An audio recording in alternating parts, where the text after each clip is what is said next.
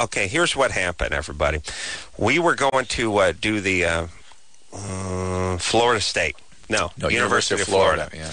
And Drew, let's see.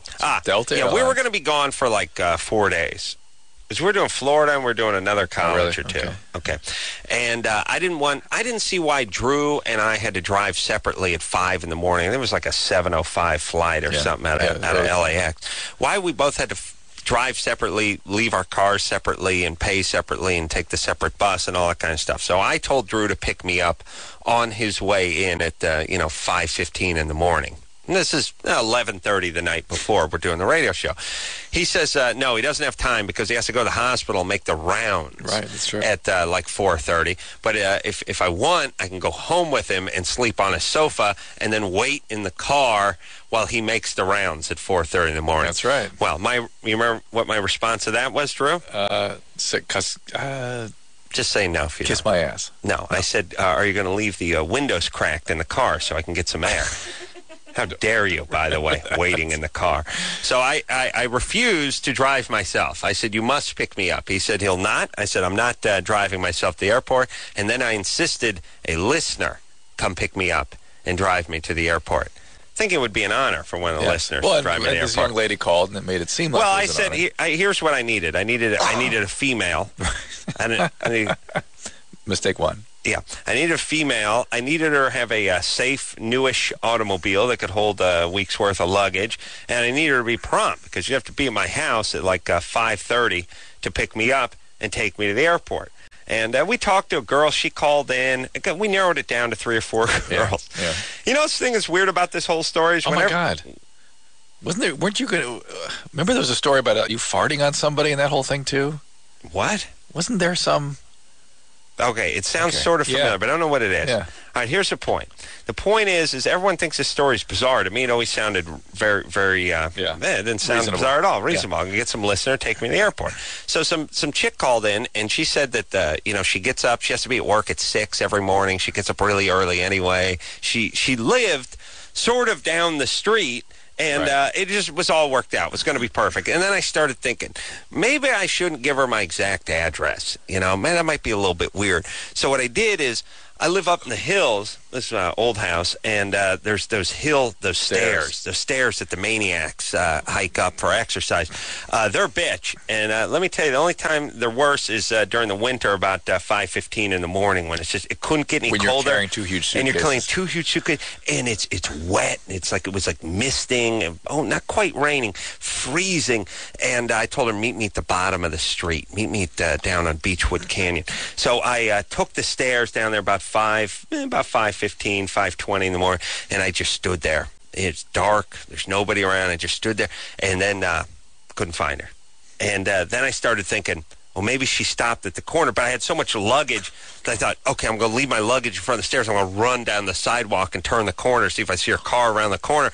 And I thought, someone's going to see my luggage sitting out there like 5:30 in the morning, like the street sweeper or something. I didn't know what to do. I just left the luggage. I ran. But now it's like, it's 6. Ugh. It's like 6:10 now. Yeah. Drew's going, how many people showed up at the Florida event, by the way? That was 8,000. 8,000 people in this basketball arena. Yeah. So now, at a certain point, I cross this threshold. It's like 6:13, and I realize this C is not coming to pick me up. And I'm standing out there like an idiot. Still never have found that woman. Oh, yeah. Hopefully she's in the ground. Yeah, she may resurface one of these days. No, I mean in the ground. I know what you mean. Yeah. So now I got my suitcase. Now, like a maniac, I'm running up 450 stairs. With the luggage and the overcoat and the beanie. Out. Just waiting, but doing that thing where you sweat profusely. Yes. It's freezing outside. You're wearing 6 layers and you're drenched inside. Underpants, gone. A mess. Paper mache. Could have wringed them out. Yeah, get to the car, throw the junk in the car, and I'm speeding. Because here's the thing. We got to leave at 7 whatever to get to Florida to take a huge crowd. Huge crowd there, but to take like a 3-hour car ride. No, it wasn't that bad. It wasn't that bad. But leaving at 7 got us there at 4. And give us enough time to go to the hotel, change our clothes, and go to this event at 7. Right, and the hotel, the airport is not next to the campus, and so on and so forth. There's a little travel after we had an extra 3-hour little buffer here. Not really 3 hours. It was 2.5 or something, but it was some narrow period of time, just enough to go to the hotel, change our clothes, and get going. True, you really know how to take the wind out of a story. Well, we were cutting it close. We had about 3 hours. Well, but I think of it as only the length of Gone with the Wind. I remember thinking we were supposed to land at 4:30, and the event was like at 7. Yeah, and the point is we weren't landing on the campus. No, we were not landing on the campus. Yeah, it took some time. Thank you. Jesus Christ. All right. Do you have to undermine? No, I don't mean to. Oh, well, then quiet. It's a good story. The point is, it was. The point is... I love your stories. Okay, here we go. Now I'm getting my car. I'm driving like a man possessed, and do that thing where I pull into the parking thing and throw the keys at the guy, and I'm just running like OJ through the airport, dragging the stuff. I'm on the plane. Drew is on the plane. I come running into the terminal. There's the plane. It's parked. I see the plane. Drew's on the plane. I'm by that point. Oh no, Drew got off the plane. Yes, although he left his coat. It's like a $2,000 camel hair duster on there that his old lady just bought him the week earlier. Is on the plane. Drew's freaking out. Drew's yelling at me. I'm yelling at Drew. It's awesome, and it's like, all right, let's get back. Let's get on this plane. Nope, no can do. Why not? Why not? They policy. They closed the door.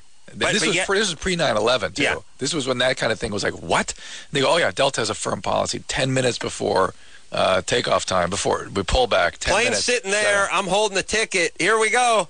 Now, waving at the captain. The captain standing staring at us. The time that we spent, by the way, arguing about it could have gotten on and off the plane 9 times and taken a leak and went to the Cinnabon. If you remember, even after we finally capitulated, the plane sat there an extra 10 minutes. It was what you do when you F with people. I was like, please, just let us on the plane. No, not good. The door's closed. Yeah. By the way, the door's closed. What and welded shut? What happens when you land in Florida? They get the heliarc out, they get a acetylene torch, and they cut the next thing plane open? that comes to that jetway. Yeah, what do they do with the door? Dynamite the door open? Oh, no, they don't. They use, Daryl Gates has a converted Humvee with a battering ram on it. Yes, the one he uses to get in the crack house. I said, how about you turn my front door's closed too, I turned the knob!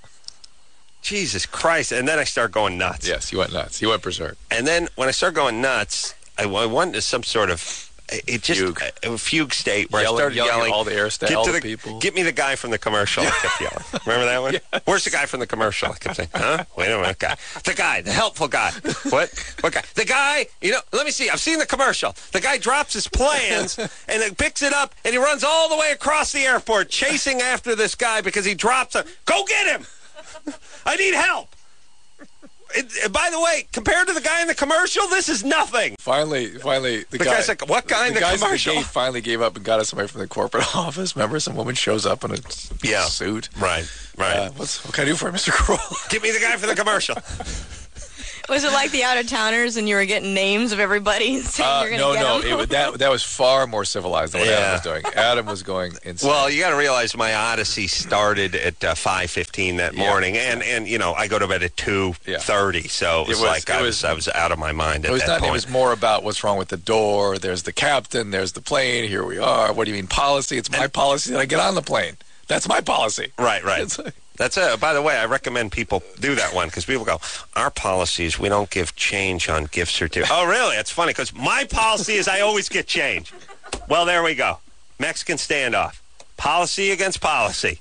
Your policy. My policy is I get on the goddamn flight. That's my policy. This is what was going on right there. No. That's a good 30 minutes. And then every 30 seconds I would say, the plane is still here. We're still arguing. It's still there. And they'd be like, well, Mr. Kroll, the purple rope is up. You see the purple rope there? That means we can't. That's my policy. The purple rope. All right, but we did get on. We got on a flight like an hour and a half later or something. Yeah, maybe not even that long. But Drew and I argued for 3 hours. Oh, yeah, then you took it out on me. Then I became the me a ride. That's what I'm talking about. That's we could have avoided the whole thing. That's where it went. But listen, then we hauled ass to the event, changed in the gymnasium we were in. Remember, we had to get our stuff out there and just boom, went right in. Yeah. And no word from the listener. Oh, no, never did hear from her. That must have been a good 6 years ago. Put a bounty out on her ass when we got back. Yeah. Nothing. And the thing that's funny? By far the biggest gig ever we've ever done. Right. I mean, there was it was the largest group of kids. 2,000-3,000 people normally. This was 8,500 people. Right. Huge, a basketball stadium. Yeah. All right, let's take a little break. Let's do that. A little walk down memory lane. Yeah, it was fun.